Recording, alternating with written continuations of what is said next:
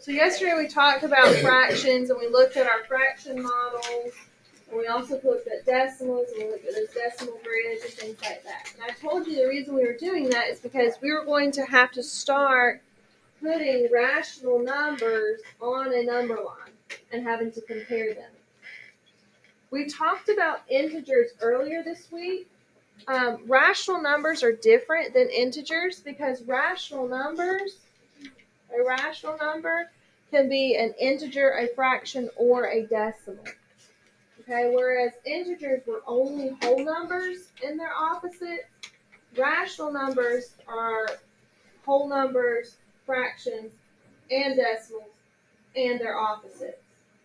Okay, so it kind of encompasses everything, just about it. Okay. The first thing we're going to work on doing is it's kind of a review from yesterday, but figuring out how to label a number line when it's not labeled already for you. So we look at example A, and we want to know, like, where is the heart, where's the smiley face, and where is the star located? And they've labeled part of our number line, but they haven't labeled every tick mark of our number line. And so yesterday we talked about how we could identify what each tick mark represents. Do you remember how to do that? What do we have to look at? Count the spaces between the whole number, and we count the spaces. So we want to look at the whole number. So I'm going to look from 0 to 1. Okay? How many spaces are here between 0 and 1? 5. So that means that each space is going to represent how much? 1/5. So like I can go in here and start labeling 1/5, 2/5, 3/5, 4/5. Then I have a whole. After the whole is what? 1 1/5. I've gone a whole and then one more space, so it's 1 1/5. The next one I've gone a whole, and now I've gone one whole and I've gone 2 spaces, so it's 1 2/5. So what's the next one going to be? 1 3/5, and then 1 4/5, and then we have 1 5/5, which is equal to 2 wholes. And then we have the opposite side of 0, and those are going to be our negatives. It's basically a mirror image of the first half, except it's negative. So we have negative 1/5, negative 2/5, negative 3/5, negative 4/5. Then we have negative 1. After negative 1 is going to be what? Negative 1 and 1/5. Negative 1 and 1/5.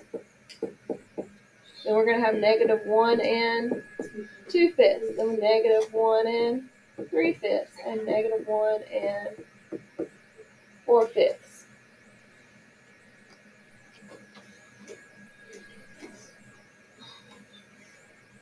I'll let you take a second to get that all numbered.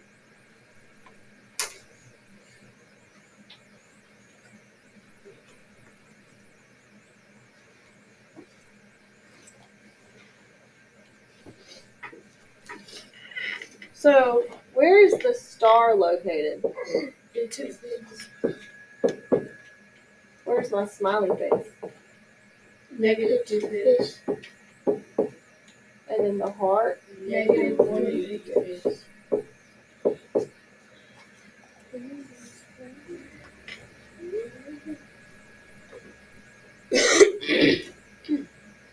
If I were wanting to put these in order from least to greatest, where would I start? The negative. Over all the way to the left side, because remember the left side is the less. So I would start all the way to the left. But what shape's first and points all the way to the left? The heart, which is negative 1 3/5. Then it's the smiley face, and then it's the star. Okay. All right, looking at example B.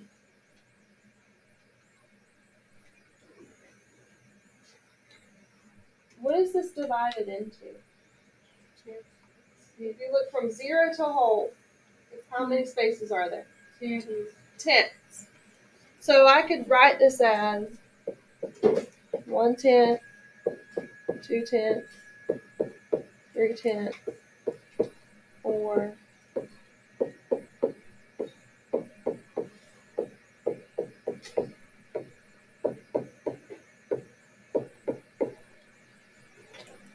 Well, we talked about tenths yesterday. How else can we write tenths instead of as a fraction? Decimal.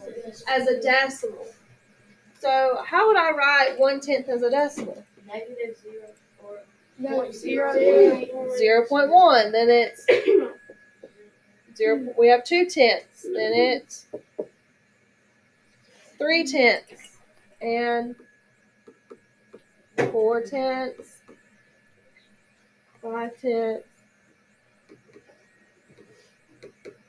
7, 8,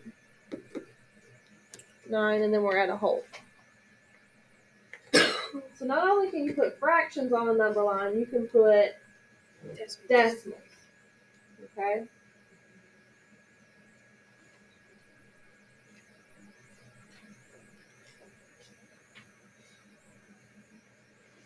So on the opposite is 0, we would have, I'm just going to write it in decimal form here. Negative 1/10, negative 2/10,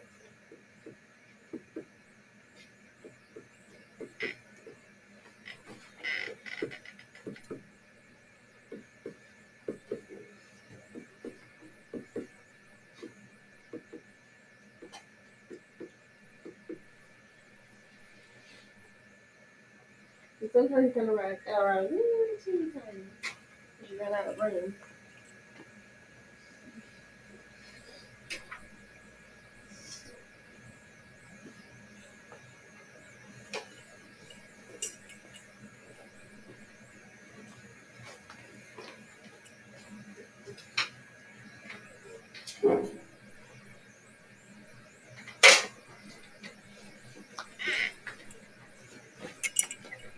If I wanted to put these in order from least to greatest, what shape's going to come first? Man. The smiley face. And where's the smiley face located? Negative 9/10. Then I have the heart, and it's located at negative 1/10. And then I have the star that's located at positive 5/10. Alright, so far we're good, right? Okay. It's kind of what we did yesterday when we talked about some stuff.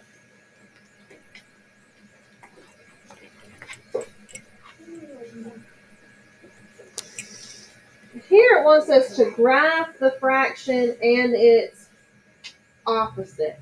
Okay, and they've got two different number lines they want us to do this on. So the first number line, your first step is to label your number line. So you have to know how much it's sectioned up.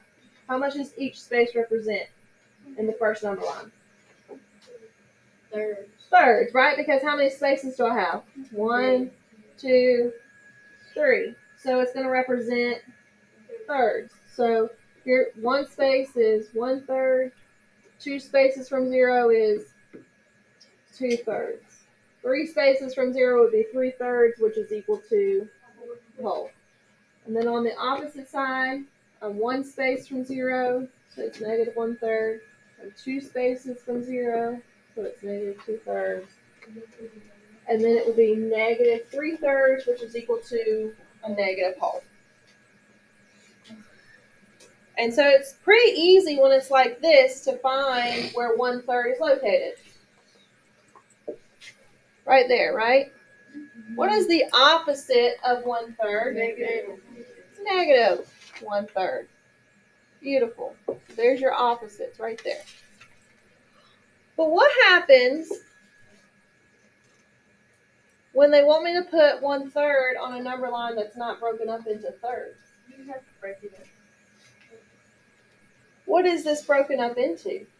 How many 6. spaces are there between a 0 and a whole? 6. So you can 6. So this is 1/6, 2/6, 3/6, 4/6, 5, 6, and 6 holes. Or 6, 6, which is a hole. And then I have negative 1, 6, negative 2, 6, negative 3, 6, negative 4, 6, negative 5, 6, and a negative hole. Where does 1/3 go when we're talking about sixths? Right. 1/3 would be 6. 1/3. All right. If I'm going to from 1/3 and I'm trying to get to a denominator of 6, 2 6. what am I doing to 3 to get to 6? Multiplying by what? 2 times 2. Whatever I do to the bottom, I have to do to the top, so I have to multiply by 2. So my numerator is going to be 2. So like Eli was saying, it would be 2 6. And if you don't believe me, I've got my little fraction models over here. Here's 1/3. Okay. Here's 1 6. And here's another 6. And aren't they equal? 2 6 is equal to 1/3. Okay, so sometimes we may have to convert the denominators so that we can plot it. So we've got 2 6, and the opposite of 2 6 is negative 2 6. One thing you'll notice is we're saying 2 6 equals 1/3. So that means I should be able to group by 2 6s, by 2 spaces, and get a total of 3 groups if I looked at this number line. So there's 2 6, there's 2 6, there's 2 6. How many sections is that? So it's divided also into thirds. Okay? All right, turn your page.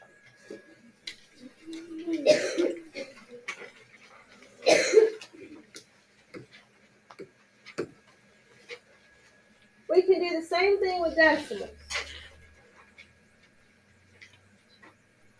We've got decimals, but it's not skip counting by tenths, it's skip counting by what? 2. 2 tenths. So we go from 0 to 2 tenths. The next one's going to be what? We're skip counting by 2 tenths. It would be 4 tenths. The next one would be 6 tenths. And then 8 tenths. And then a whole. Or 10 tenths, which is equal to a whole. So then the opposite side, if we have negative 2 tenths, then we have negative 4 tenths, then we have negative 6 tenths, and negative 8 tenths.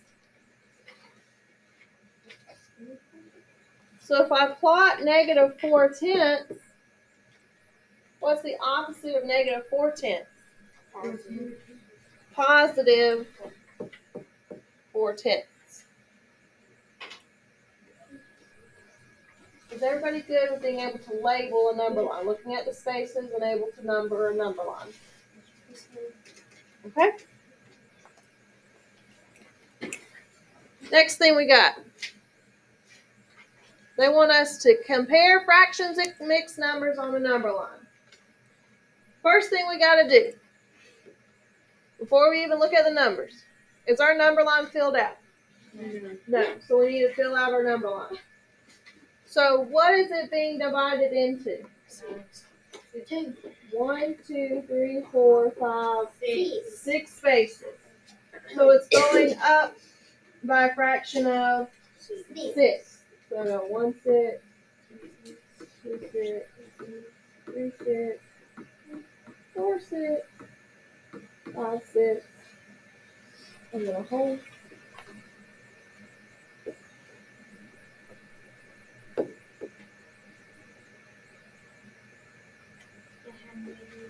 And then the opposite would be negative 1 6, negative 2 6, negative 3 6, and 4, 6, negative 5, 6.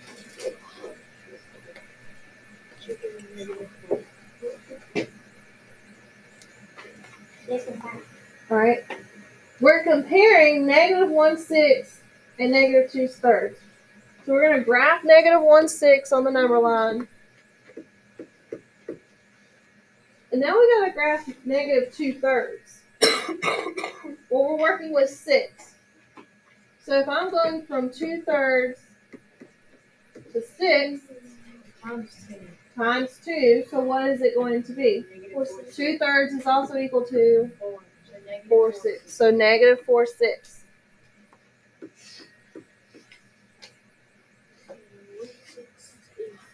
All right. Which one is further away from 0?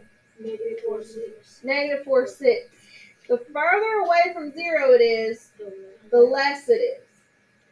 So if I'm comparing negative 1, 6 to negative 4, 6, 1, 6 is bigger because it's closer to 0, and negative 4, 6 is further from 0. So remember my trick that you put 2 dots by the bigger number, 1 dot by the smaller number, and then when you connect the dots, it makes your sign. You remember my little trick? Okay. I did the next one that was 5. All right. So Jayla's saying that our next number line is broken up into fifths. Is that right? Okay.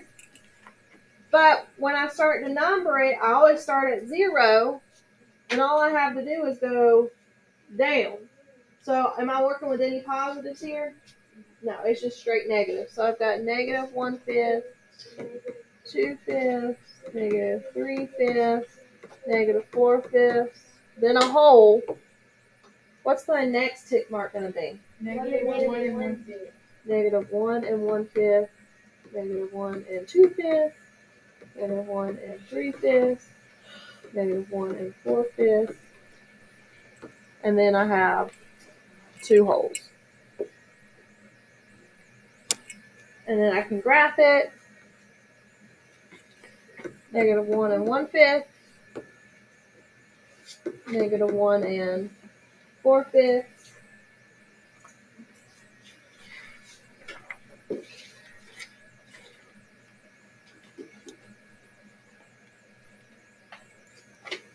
so if I have negative 1 and 1/5 and I'm comparing it to negative 1 and 4/5, which one's bigger? Negative 1 and 1/5.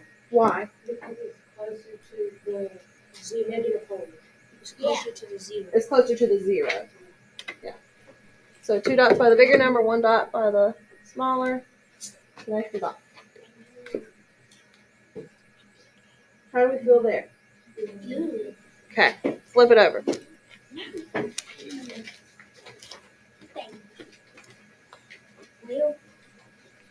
All right. Now we're doing decimals. All right. Our decimals are divided into tens, right? Or by 10. Is our number line divided into 10 spaces? 1, 2, 3, 4, 5, 6, 7, 8, 9, 10. So it's skip counting by tens, right? So we've got negative 1/10, negative 2/10, negative 3/10, 4/10, 5/10, 6/10, 7/10, 8/10, 9/10.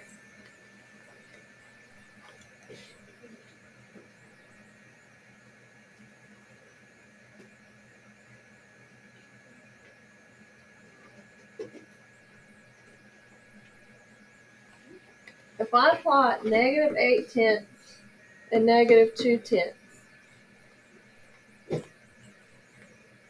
which one's going to be smaller or less? The negative 8/10 because it's further to the left and it's further from 0. So I have negative 8/10 compared to negative 2/10. 8/10 is smaller and negative 2/10 is because it's closer to 0.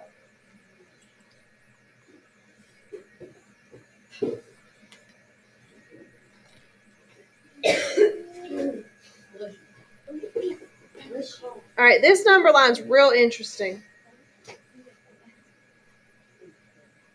It's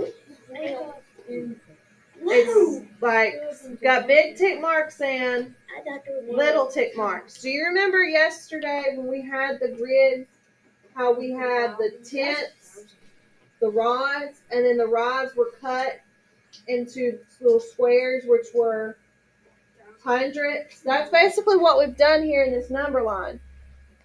There's 10 spaces in all. 1, 2, 3, 4, 5, 6, 7, 8, 9, 10 spaces. So each of the big tick marks represents a tenth.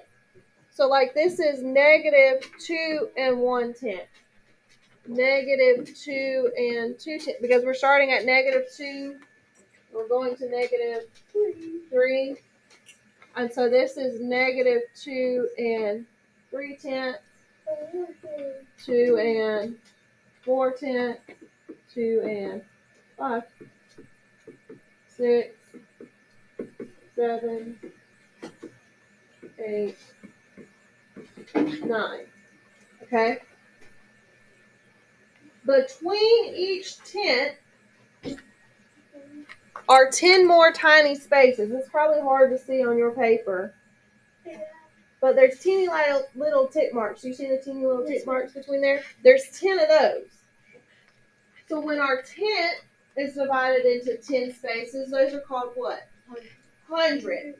10 divided by 10 times 10 is 100. So there's 100 little tick marks. Okay? So like, I'm not going to be able to fill it all in, but like this one right here would be -2 and 100. The next one would be what? -2 and 2. And then -3 and 300. Negative. Okay. So if I wanted to plot -2 and 400, where would it be? The fourth dot where you were. So the fourth one between -2 and -1/10, right? So 1, 2, 3, 4. And then we have -2 and 4/10. Which one is further from 0? -2, 4. -2 and 4/10. So -2 and 400, is it greater than or less than -2 and 4/10? All right, which one is? We just said -2 and 4/10 is further from to the left, right? So that makes it smaller. If it's further to the left, left is less. So it's smaller. So the -2 and 400 is greater than -2 and 4/10. But earlier you said that the one further away from. The one further away from 0 is less. Yeah, So we're doing less. -2 and 4/10 is further from 0. It's less. That's what we said. That's what we got up there. Yeah. Okay. Turn the page. We're almost there. We're finishing this. Flip or turn? Turn. We're just doing 10.3 today. Hi everybody. It's All right. We're comparing here. I have, in case you need it, I have provided the fraction tiles for you and the decimal grids for you to be able to compare. Why can't we have it? Now, one of the problems though with this is you're not going to be always have fraction tiles with you and decimal grids with you. So you're going to have to figure out another way to compare. when you're talking about fractions, in order to compare fractions easily, they've got to have the same denominator. So looking at number 4, do they have the same denominator? No. So we've got to make them have the same denominator. And the easiest way to do that is to go from smaller to bigger. Okay? So 5 is obviously smaller than 10, so I'm going to try and make my 5 get to 10. What do I have to do to my 5 to get to 10? Times 2. Whatever I do to the bottom, I got to do to the top. So now looking at negative 6/10 being compared to negative 7/10. Which one is further from 0? 7. You've got to think about it on a number line. So here's 0. Okay? I've got negative 1/10, negative 2/10, negative 3/10, negative 4/10, negative 5/10, negative 6/10, negative 7/10. Which one's further away? 7/10. So that's what makes it the less, or the least, or the smallest. So 1 dot by the smaller, 2 dots by the bigger. Connect your dots. Hey. So like number 5, can we just straight compare those two things? No. Can we compare 4/9 and 1/3? No. What do they have to have? The same thing. Same denominator, common denominator. Which one are we going to change? The third. So we're going from 1/3 and we want to make it into ninths. What do I have to do 3 to get a 9? Times 3. So 1 times 3 is, so instead of negative 1/3, we have negative 3/9. Which one's going to be further to the left? Negative 4/9. Good.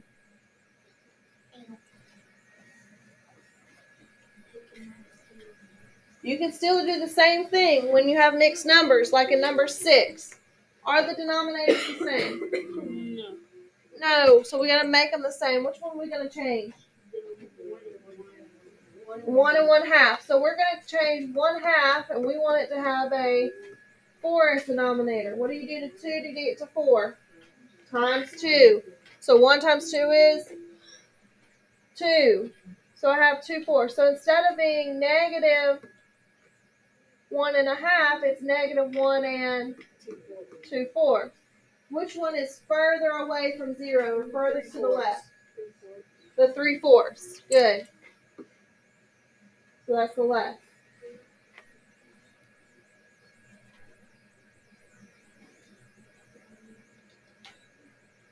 We're talking about decimals.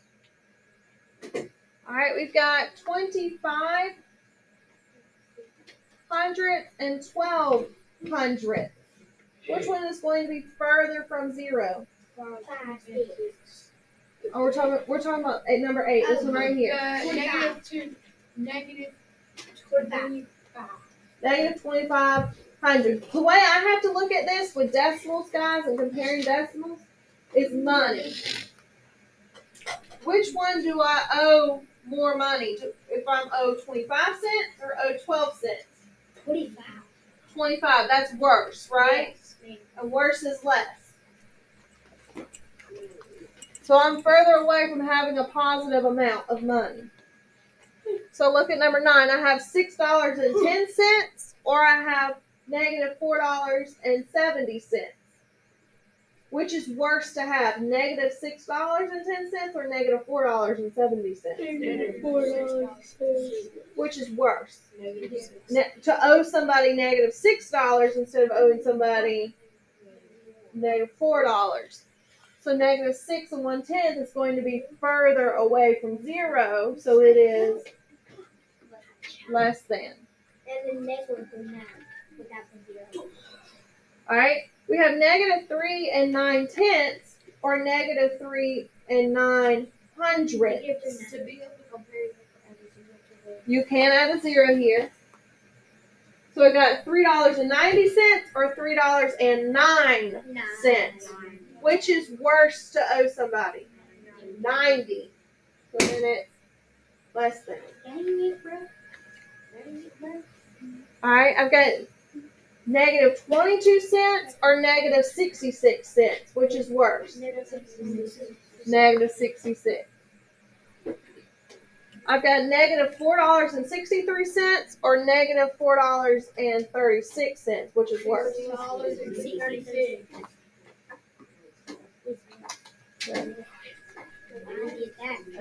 That's all. That's good. Woo! That was a lot. That's a lot. How was I Okay. Superman versus Spider-Man? That's all for today. Okay. I'm going to let you start working on some of those IXLs. You may listen to music while you work on them today. Let's start with Q1, 3 through 5, and then 7.